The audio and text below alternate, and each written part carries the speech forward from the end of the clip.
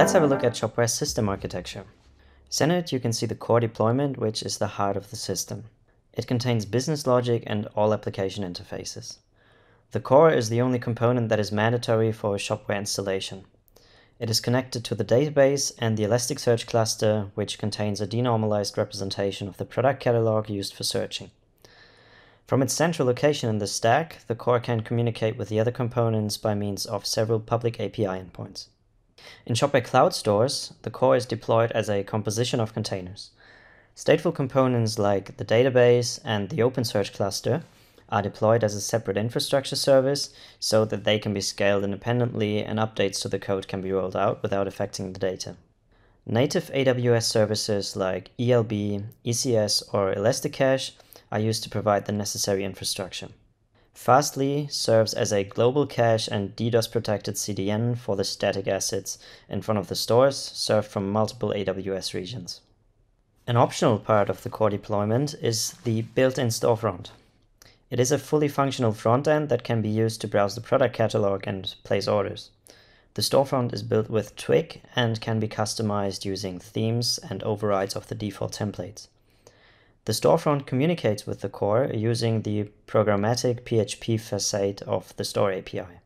For more advanced storefront compositions, Shopware does not only offer API endpoints, but complements these using a framework called Shopware Frontends. It is a library of framework-specific JavaScript boilerplates and underlying logical components that are targeted at front-end developers with no Shopware experience.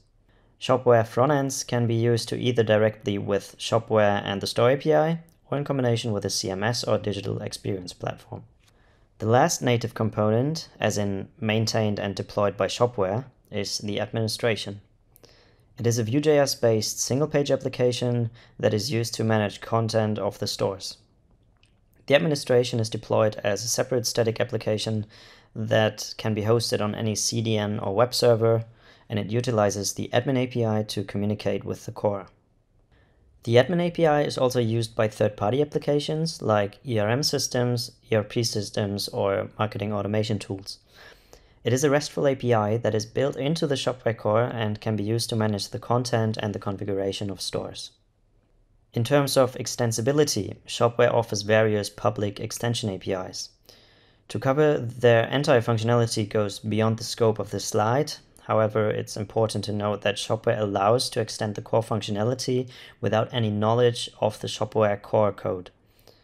This is done by applying and providing domain-specific extension APIs, which are designed to provide integration points for specific use cases with only the necessary configurations. These extension points cover functionality like tax and card calculation, payment, shipping, workflows, custom administration modules, and even custom API endpoints, to name a few.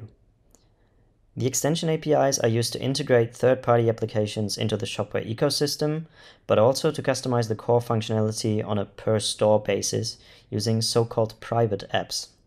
On a more technical level, there are multiple ways of integrating with the core, either through app scripts or functions which are executed synchronously, webhooks which are executed asynchronously, or by using the public API endpoints.